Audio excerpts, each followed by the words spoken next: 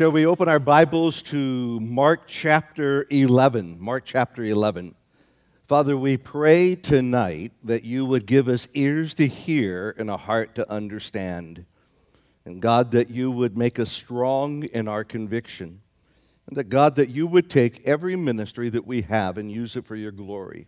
God, give us wisdom and balance and help us, Father, always to stand for your truth. And we thank you, Father, in Jesus' name. Amen. We're going to be teaching tonight before communion on faith in God. And there was an interesting guy named Charles. He was born in 1859, and actually he did something very unique. I want to show a picture of what he did. I think we have the picture. There he is. He walked across the Niagara Falls on a tightrope. And but not only that, he carried his promoter. I don't know. No way would I even promote him, let alone be on his back. But that's not all he did. He went across it blindfolded. He went across it on stilts. He went across one time with a wheelbarrow. And one time he walked across it, stopped halfway, cooked an omelet on a chair, balanced on one leg, and ate an omelet in the middle of it. I mean, unbelievable. So when he finally got to the other side in the wheelbarrow, he says, how many of you believe I could do this again, going back? And everyone went crazy. And then he said, do you really believe me? And the crowd went crazy. And then he said, now who's going to jump in the wheelbarrow? And there was absolute silence.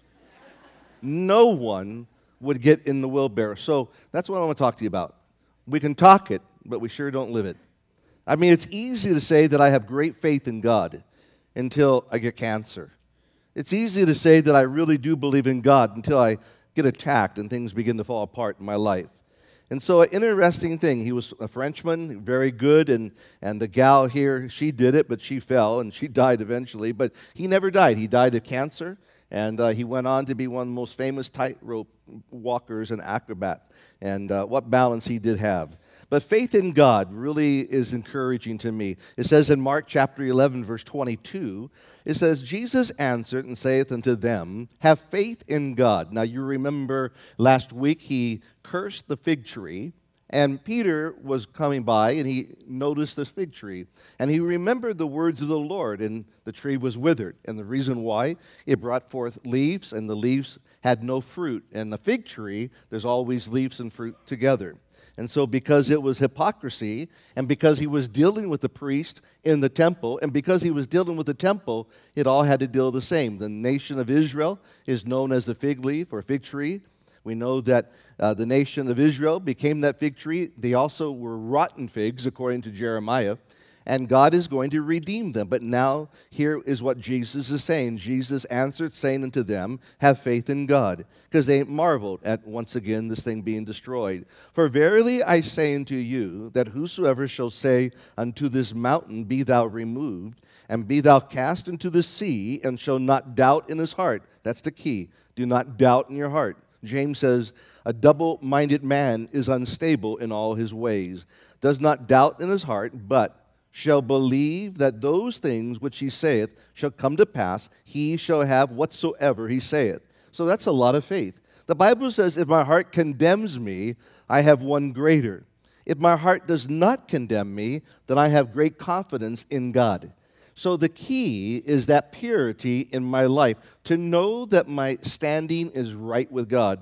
And then he goes on to say in verse 24, therefore, pointing back to these verses, I say unto you, what things soever ye desire, when you pray, believe that ye receive them, and ye shall have them.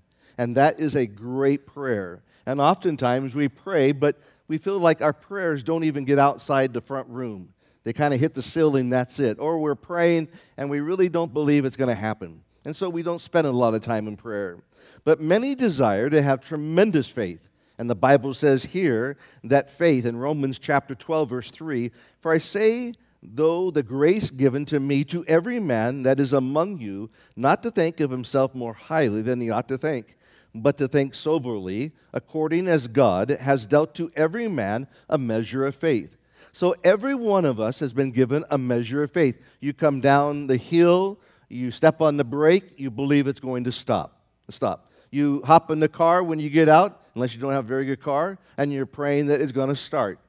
And so here you live in faith. You go home, you flip the switch, and you just believe Edison is going to flip your lights on. So we live in a life of faith constantly. But then you bring God into our life, and then we begin to doubt. And yet He's the one that made the heavens and the earth. He's the one that made you. He's the one that knows everything about us. And yet we will have more faith in a person than we will God. And that is the most fascinating thing to me in all my life. It says in 1 Corinthians chapter 12, verse 8, "For to one is given by the Spirit the word of wisdom, another the word of knowledge, the same Spirit." Verse 9, "To another faith by the same Spirit." Now this is the gift of faith. So there is that faith that's given to you, and then there's that gift of faith. Now, I do believe that God's given me that gift of faith, and it works in a very bizarre way. For instance, when we are in the middle of everything and, Window and everyone else is concerned about the finances, sometimes I just have so much faith that God is going to get the building thing done. And so Window looks at me and says, "Now, is your faith working?" I said, "Yeah, God's going to do it." And so we all have a peace, and somehow the Lord does it. And other times I don't. And yet when the project's done, it's like then the faith is gone, and I come back to, "Oh, wow, Lord, how did we do it?" And so there is that moment where God will bless you with the ability to have faith to get through certain things in your life, if the cancer, whatever it might be. But if I'm looking to God, believing in God, God has given to every man a certain amount of faith. And I believe that you need to learn to exercise it and begin to use it. And you can also ask for the gift of faith. And that gift of faith will take the worry and the paranoia away. I don't think that I am concerned about many things except the teaching and so on. So I just believe that God is going to do it. And that is just the great faith that God's given. So here, without faith, it says in Hebrews 11:6, "Without faith it is impossible to please Him." So that is the real nugget. "For he that cometh to God must believe that He is, and He is a rewarder of them that diligently seek Him." So why would I want to seek God? Because the reward is unbelievable. If I seek God like Asa, then God's going to be known. If I walk away like Asa, then I'm not going to understand what God's doing. And God said to Asa, the king, "As long as you walk with me and come close to me, I'll work in your life in a wonderful way. But if you walk away, you're going to have difficult times in your life." So my faith needs to embrace God. Remember that man, it says, Jesus said there on the cross, my God, Eli, Eli, lama sabachthani, why have you forsaken me?" And to me, the reason he said it twice was because it's a witness. But to me, it's like one hand on the cross and the other hand on the cross, and I'm going to embrace this thing. I'm going to grab a hold of it. I'm not going to have one hand on and one hand off. I'm going to put both hands on my marriage, both hands on my ministry, both hands on my friends, and really grab a hold of this thing and do it for the kingdom of God, and no matter what the cost might be. And so a miracle is that extraordinary event that God's going to do in and through your life. And so with this tree perishing, it just drove these guys crazy. What happened? And Jesus knew it bugged them. And so He said, "Listen, have faith in God. If you have faith in God, anything's possible." And Romans 10:17, it says, "So then faith cometh by hearing, and hearing by the word of God." So my faith is going to be very developed by the studying of God's word. And I told you a long time ago, early in my ministry, I studied on the sovereignty of God and some of these other things that really paid off because I came to know the heart and the mind of God. God is not going to let you down. He's not going to forsake you. He's with you all the way. And the crazy thing is that He's not going to hurt you. Without God, nothing's impossible. But with God, everything's possible. It says here in Jeremiah 32, verse 17, "O Lord God, behold, Thou hast made the heaven and the earth. By Thy great power and stretched out arms, there is nothing too hard for Thee." So can He get you a job? Can He give your wife a heart once again to love you? Yes. Can He bring the kids around? Absolutely. Can He change a situation? Can He change you? Can He get you out of that difficult place you're in? Absolutely. Nothing is too hard for God. He can resurrect anything. He can start all over again if He needs to do it. And Matthew 19, verse 26, But Jesus beheld them and said unto them, with man this is impossible, but the conjunction with God, all things are possible. So without God, nothing's possible, but with God, everything's possible. And then in Luke chapter 1, verse 37, remember Mary, as she was talking to the Holy Spirit, with God, nothing shall be impossible. You are going to be impregnant by the Spirit of God. A seed is going to be placed inside your womb. And she didn't question. She just thanked God that God could use her body. That is the greatest thing in all the world. And then in Luke chapter 18, verse 27, he said, the things which are impossible with men are possible with God. So you're going to go to man, he doesn't have an answer. You're going to go to God, there's always an answer. So why do we waste our time? Probably because we don't feel our relationship with God is that good. So we run to people, and they don't have an answer. In fact, they're hoping that you might have an answer for them. They're all messed up. You're all messed up. And yet we still will not go to God. You see, the human will not surrender to the one who really made you. And there is that enemy seeking to say, now, wait a second. You sure you want to go down that road and trust God? You sure you want to give up everything and believe in God? And the answer is yes, I do. So 4 things I want to talk to you about quickly before communion tonight. Number 1, the nature of faith. The nature of faith. Notice here in verse 20 and 21 of Mark chapter 11, by faith we see him. It says here, in the morning as they passed by, they saw the fig tree dried up. So they saw it. So they're paying attention. They see things. I remember walking in the ministry of Costa Mesa early, probably 30 years ago. And Pastor Romaine was the assistant pastor, and his first name was L.E. Romaine. So no one really knew what that L.E. Romaine stood for. I knew what it stood for. But he was a military man for 28 years. He was a drill instructor. Well, L stood for Laverne. So he never used that. You can see why. Hi, my name is Laverne. I'm a drill instructor for the Marine Corps. That doesn't kind of fit. So when we really got mad at him, we called him Laverne, and that was a real bad mistake. But he would always say to me, Steve, you don't get it, do you? I said, no, I don't. He says, you don't see, do you? And he stopped me right in the middle of the sanctuary, and he prayed, God, open this guy's eyes up. Let him see for himself. And then my eyes were open. I saw air conditions. I saw problems. I saw situations. From that moment on, God just opened my eyes up, and I saw people hurting, and that gift of discernment came. Everything exploded in my life because I saw what most people don't see. You go out and have lunch. I have lunch, but I also see other things. I see buildings. I see wood. I see people. I see crooked tables. Too much I see. You know, it drives me crazy sometimes. We just walk down the hallway or walking on the street. My wife's holding my hand, and she sees asphalt. I see doors and windows and houses and who's watching TV, and it drives me crazy. But my eyes are open. So that's what God wants to do. He wants to open your eyes to see what's out there. They saw. So by faith, I can see God. I can see God in the middle of my cancer. I can see God in the middle of this recession. I can see God, what he might want to do right now in each of our lives. And so that means that you're never too far gone. It means if you're a teenager, you're just beginning. God can see exactly what you're going through. So in the morning, they passed by. They saw the fig tree dried up from the roots. And Peter called to remembrance. And I like Peter because he said, I called to remembrance. That means his mind was working. On the cross, you remember, he says, I don't know the man. And Jesus looked, and there he remembered. It came to his mind that Jesus said he would deny the Lord 3 times. So he was always thinking. Peter was always thinking. He called to remembrance, saith his master, behold, the fig tree which thou cursed is withered away. So if we're going to see God, then it says in Hebrews chapter 11, verse 1, now faith is the substance of things hoped for, the evidence of things not seen. I don't get it. You have to have faith. If you believe that God wrote the Bible, then you're going to believe everything. Well, how is he going to do it? God can create a guy out of nothing just for you. So if you don't see a guy that you want to date, then ask God to make one. He can do it, you know. Just have faith in God. But God can do anything.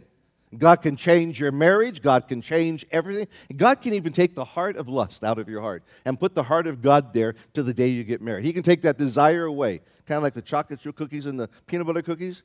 He can give you peanut butter cookies if you don't like that, which I don't.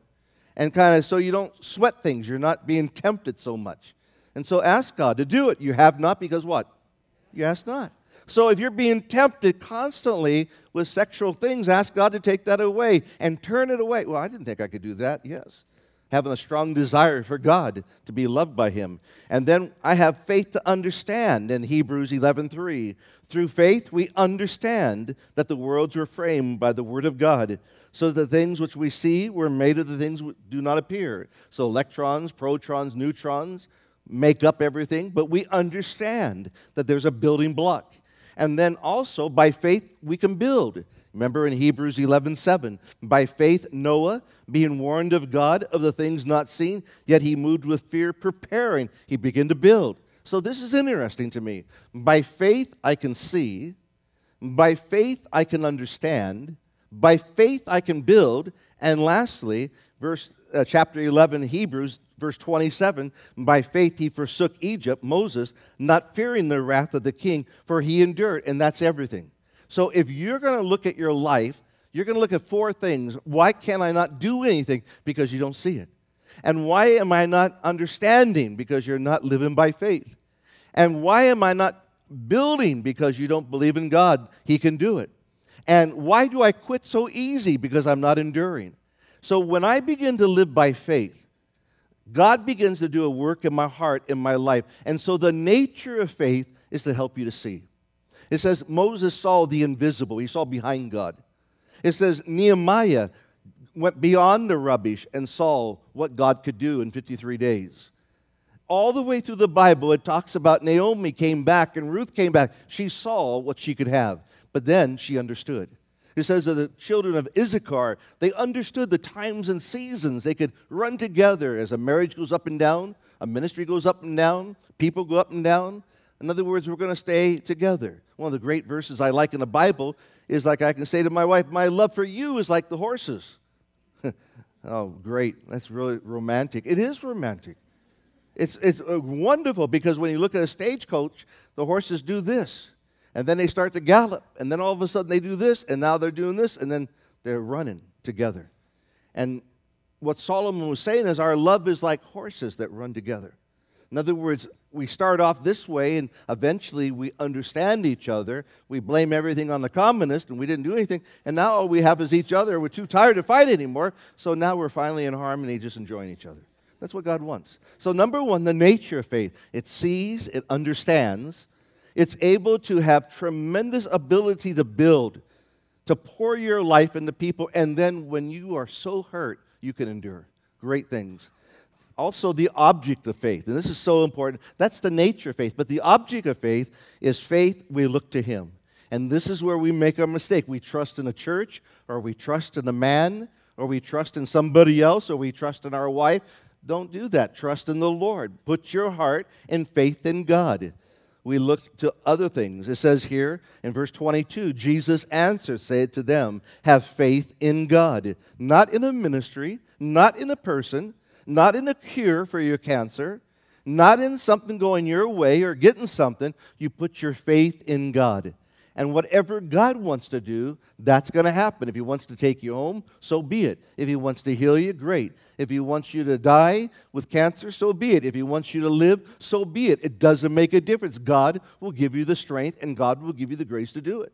What happens to us is we take our eyes off of God, and we begin to challenge God. How could you do this? Where were you? If you loved me, you would have been here. Why did my brother die? Her faith was in her brother being healed, Lazarus, rather than in Christ Himself. When you put your faith in God, you will never be hurt. When you put your faith in God, you're never going to be let down because you're just going to do what God wants you to do, period. And God makes the decisions.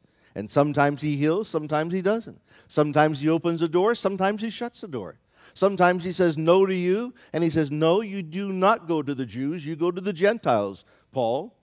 And so sometimes He says, the ambitions of your heart, no, I want you to go here. Well, how could He do that? He said no to Jesus. Jesus said, hey, can I get out of this thing? No, there's no other way. And for the joy that was set before him, he endured the cross. So number one, having faith in God. And having faith in God. Notice in 1 Corinthians chapter 10, verse 13. And this is the great verse that you need to hang on to and memorize, because this tells you everything. There has no temptation taken you, but such is common to man. But God is faithful, who will not suffer you to be tempted above that you are able, but will with the temptation also make a way of escape, that ye may be able to bear it. Do you understand that? In other words, there's not a temptation that you have ever gone through that he hasn't gone through. And there's not a breaking point that he doesn't know how far he can take you. But there's always a way out, and it's through that window called Jesus Christ. Now, if I don't want to take that, then I'm going to suffer. If I don't want to be pushed or crowded towards that moment of Christ in my heart, it's going to be a difficult time.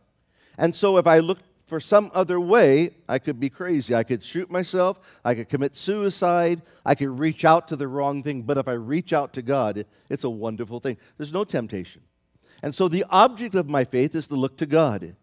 And then, number three, the ground of my faith. I think it's so important, the ground of faith. And notice verse 23. By faith we speak to him.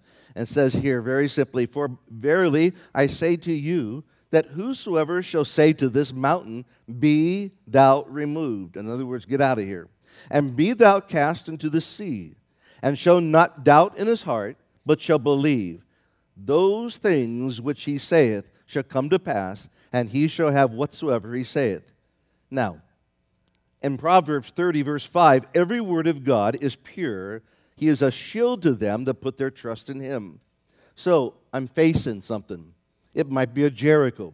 It mocks me every day of my life. It makes fun of me. It hassles me. It tells me how weak I am. What am I going to do? Well, what did Jesus do? He spoke the word of God to Satan. He says, it is written, man shall not live by bread alone. He didn't pray. He spoke the word of God. When Satan came to him again, he said, listen, if you bow down and worship me, I'll give you everything. Jesus said, thou shalt not worship anybody else but God. He came to him again and said, listen, if you cast yourself down, Satan, God will catch you. And Jesus said, thou shalt not tempt the Lord thy God. So every single moment of his life, Christ quoted the word of God, because that word was the fuel to his faith. So if you're not in the word, you're not going to have a great walk of faith. There's no way you can live like those men and women of the old days or even today doing great works of God without a devotional life. You're never going to rise higher than your devotional life. So when you look at people, or you look at some of the great missionaries that have gone out, why were they great? Because they had a great God. It wasn't that they were great in who they were, but they understood the greatness of God because of their daily walk with God. And it's possible for every one of us to have that, where all of a sudden God is loving you and holding you and caressing you and encouraging you and building you up, and you don't need anybody else, but you are now sanctioned by God to go out into a dying world and tell the world about the love of Jesus Christ. You can do it. But you have to let God do it, and that means faith. That means I'm turning to God. And so my definition really of faith is bringing God into a situation. We have a tendency of pushing God out. I'll handle this myself. Guys do this really well when someone dies. I'll suffer. I'll go through it. Let me do it. Wife comes and says, can I help you? Nope, I'll just deal with it. That's terrible. In other words, faith brings God into your life. Faith brings God into the situation. Faith brings God into the checkbook that doesn't balance. You don't fight the checkbook for a month trying to figure it out. You humble yourself and say, I don't know. And then God speaks to you in a dream. Or God speaks to you in a moment. Or God does something really bizarre. It's like I had this problem with this gutter at my house, rain gutter. And it was all complicated, really complicated. And it just kept messing up everything. And the more we tried to fix it, everything else. Well, the other night I had a dream. And it was a simple dream. Just run it the other way. Oh. Wow. I walked out and I thought, I told the gutter guy and everybody else, just instead of going this way, trying to do all this stuff and covering all the corbels, just turn it this way and we'll just have nothing. And the guy goes, that's brilliant. That's easy. Done. I thought, God, you're so good. Yeah. But, or I can fix that carburetor. Oh, you can, huh? Oh, yeah, I can do it. And so you don't pray, and you feel like you should pray, and you know what you're doing, but all of a sudden you tighten it too tight. And you hear the voice, stop. No, one more crack, snap the bolt. Now you're in trouble. Or I can sew. I know what I'm doing. And so you sew upside down, backwards. You're like, what happened? Well, it's not that you can't do it. It's like, when do you bring God into your life? When do you allow God to help you? Well, I can cook. Oh, God, help us. No. We're all throwing up because you didn't let God help us. When do you bring God into your life? You bring God into your life with your kids, your life, your personal life, your looks, everything else. You ask God how you look. Ask God how you dress. Ask God what you should do. Ask God if you should go on a vacation so it doesn't turn into a vacation from hell. Ask God what He wants you to do, because He might just say, I don't want you going. Well, why not? Because that place is going to be blown up with the bombs. You might want to ask. Oh, well, yeah, that's a good thought. And maybe He doesn't want you going out. Well, why? Maybe there's going to be an accident on the freeway He doesn't want you getting involved in. Well, are you paranoid? Not at all. But I'm going to ask God, Lord, how about you lead me and you guide me? How do you get that if you don't ask? How do you, it's like, I love Pastor Rob, but he doesn't believe in GPSs, I mean, the woman's telling us what to do, and he knows how to get there. And we're lost, but she's right. And it's a satellite, and millions, billions of dollars, and just listen. No, it's over here. Okay. So I just leave him home now. I listen to her. She'll get me home. But it's like, it doesn't make sense. That little box has so much wisdom. Well, this little Bible here has everything you need. Just open it up. It gets you heaven. Big time. No. So, anyway, my faith in God. In Isaiah 40, verse 8, the grass withereth, the flower fadeth, but the word of God stands forever. Always ever. And then the exercise of faith. The exercise, lastly. In verse 24, by faith we hope in God. This is the best. Turn with me to Romans chapter 4 as we close up and get ready for communion. It says, by faith we hope in Him. Verse 24, therefore I say to you, what things whatsoever ye desire, when you pray, believe that ye receive them, and ye shall have them. I want to give you 4 things to think about. Take home and jot these down. These will change your life. And Romans chapter 4, verse 18 is 4 definitions of faith. Number 1, faith does not quit. Notice verse 18, chapter 4, verse 18, Romans. It says, who against hope believed in hope, that he might become the father of many nations, according to that which was spoken, so shall thy seed be. So against hope, what did he do? Tell me. He hoped. In other words, there's no hope. He hoped. They said to David, why are you sitting there? Your child is going to die. That's what God said. And David said, he said, pre-adventure, as long as the boy is alive, there's still a chance that God might change his mind. See, the greatness of David was that he believed in the mercy of God. The greatness of David was that if he fell 6 times or 7 times, he got back up 7 times. The greatness of David was that it wasn't because he was great, it's just that he understood the nature of God, that when he was blown out of the water, he was able to get back up and stand with God every single time. What we do is we condemn ourselves and never get back with God. Woe is me. David didn't do that. He didn't play that game. When God was done dealing with David, David was done dealing with himself. And so here, against all hope, he believed.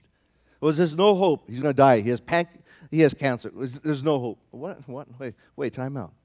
God can give him a brand new body. God can do anything. Well, they can't have children. There's no womb. Huh? Really? Sarah? What about all these women here? God does supernatural things to remind people that it's never too late. Oh, he lost his leg. It's impossible. Really? They can grow another one. No. Come on, Stephen. You don't believe it. I do. Right there. Boom. Number 2. Faith does not stagger. In 4:19, being not weak in faith, he considered not his own body now dead. He was dead.